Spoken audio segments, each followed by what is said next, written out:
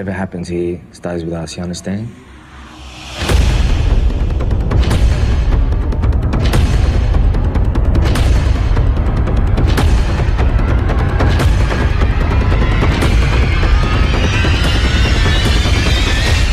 I'm sorry. I'm Steve Warren, actor and writer. I'd say I've probably seen at least 25,000 films, and of those I've probably reviewed at least 10,000 of them. At the Atlanta Film Festival this year, we're here on Friday, and what movies are you most excited about seeing over the course of the festival? I know you've seen quite a few already. Right, I've seen more than a quarter of them. I've seen most of what I really wanted to see. There are still a few left I'd like to catch. Winter's Bone, The Good Heart. That's the Brian Cox film, The Good Heart? Yes. Winter's Bone won, I think, the Grand Jury Prize at Sundance this year.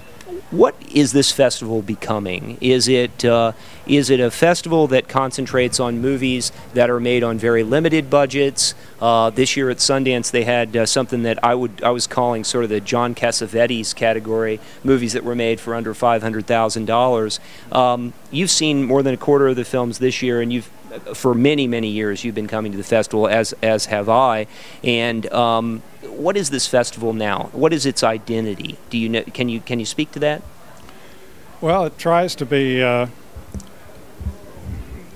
geared toward, I think, discovering films rather than a lot of festivals will get. I mean, I've seen festivals composed entirely of films that were going to be released within the next 3 months. Mostly independent films, but still they were on the way to theaters. Already with distributors. Right. There was, I remember back in the mid-90s, the Fort Lauderdale Film Festival that I reviewed as the direct-to-video festival, because I don't think there was anything in there that was worthy of a theatrical release, and Blockbuster was one of the big sponsors of the festival. So it just seemed to go together that most of the films in the festival would be available at Blockbuster within the next few months. Well, and I know Brian Cox had a film called Red that went to VOD pretty quickly after it did its limited festival run. So a lot of video on demand products end up going that way. The distribution channels at Sundance this year were very interesting. They had a lot of movies that were going to be available on YouTube immediately. I'm always too busy reviewing the things that I have to see to find time for the things I want to see. That's the curse of a film critic. People think, oh, well, being a film critic is just so much fun. You get to see all these movies, and it's all fun. Well, number one, you have to write about them, and you have to find time to write about them. Number two, you have to see a bunch of movies you don't want to see, right? Right. I mean, I'm so tired of seeing everything from the '80s being remade. Yeah, A-Team's coming. Most of them weren't worth watching in the first place, and oh well, but. Red Dawn is coming. Yeah. The Karate Kid comes, what, this month? Next month? Next month. Yeah, I guess. So. I'm sorry I haven't worked up my enthusiasm for that yet, but I'm trying. What films have you seen already that you'd like to talk about? Well, my favorites so far have been the comedy, The Battle of Pussy Willow Creek.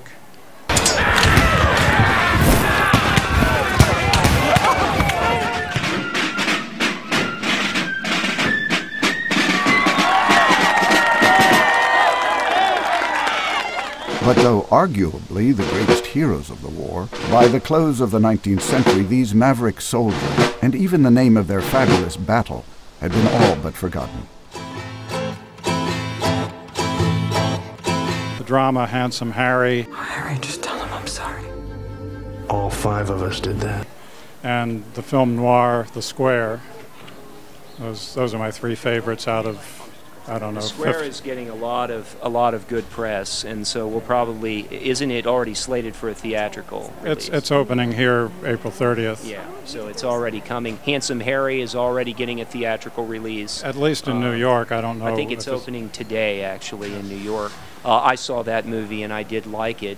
So again, you talked about movies, discovering movies as being the niche of this festival. Why should people who like movies, why should they come to the Atlanta Film Festival? What distinguishes it from other festivals, film festivals that around the country and that kind of thing?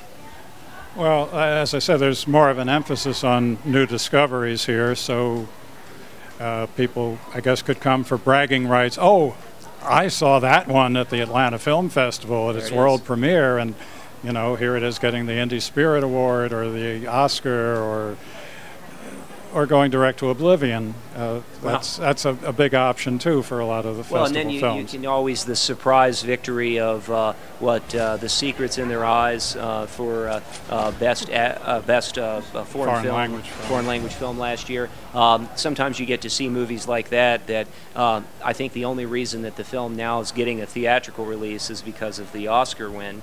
So you see a lot of that kind of thing when you're able to go to festivals that have an emphasis on discovery. Well, that's good to know, because I too share in that. There are a lot of movies that are at this festival this year that I have never ever heard of.